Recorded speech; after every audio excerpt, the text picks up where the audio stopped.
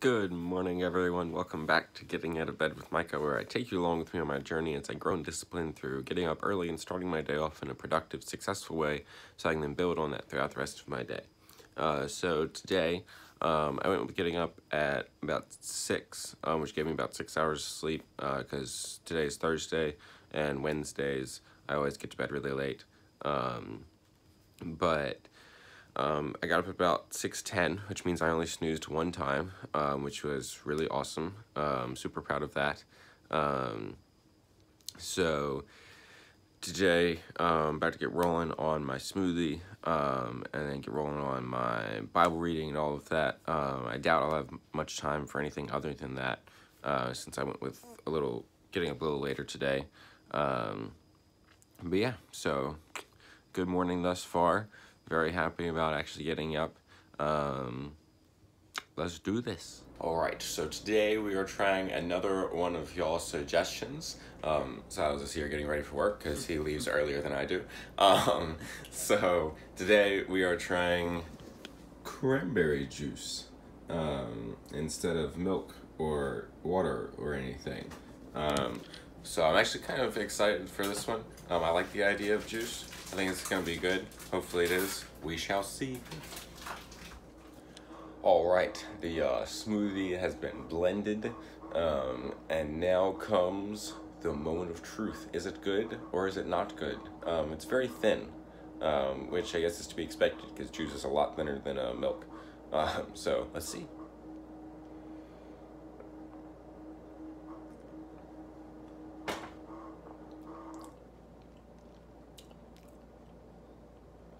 First taste, I like it.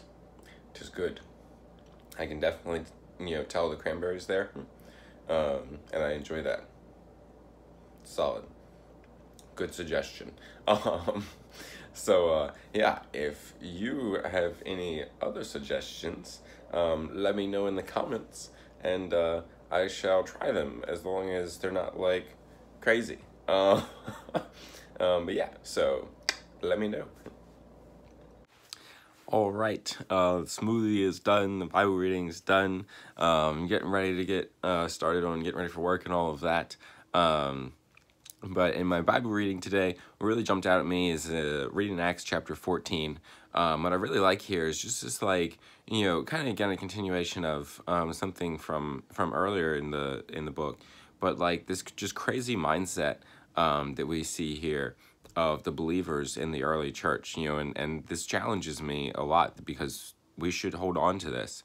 But, you see here, Paul and Barnabas are, they've been sent off, and they're going through the different towns and cities and everything, preaching the gospel. And basically, the system that they're using is that they just go hard preaching the word until the people of the town are literally about to kill them.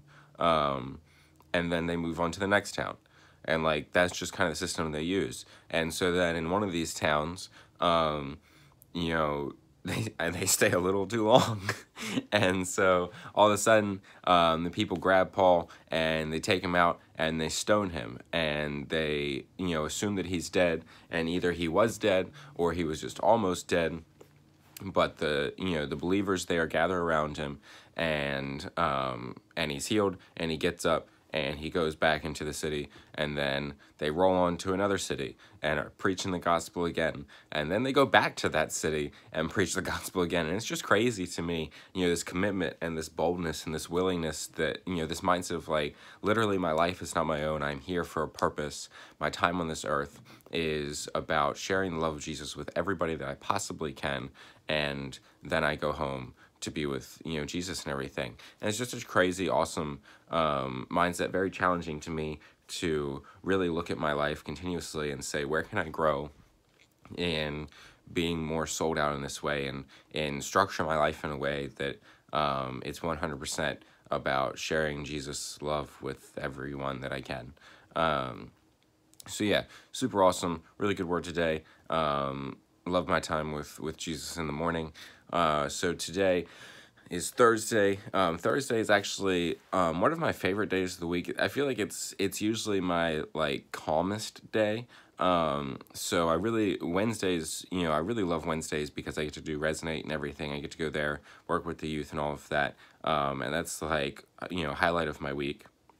But Thursdays are really cool because after Wednesday, pretty much all of my main responsibilities for the week in my personal life are done. And then work is almost over because tomorrow's Friday. And so it's this like kind of sweet spot where it's just like a really calm and chill day.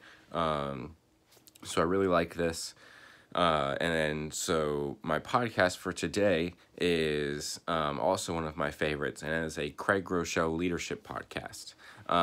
So I really love pouring into myself, leadership and all of that for two reasons. One, because, if I ever intend to lead in any facet, then I should be learning now. And two, learning how to follow better.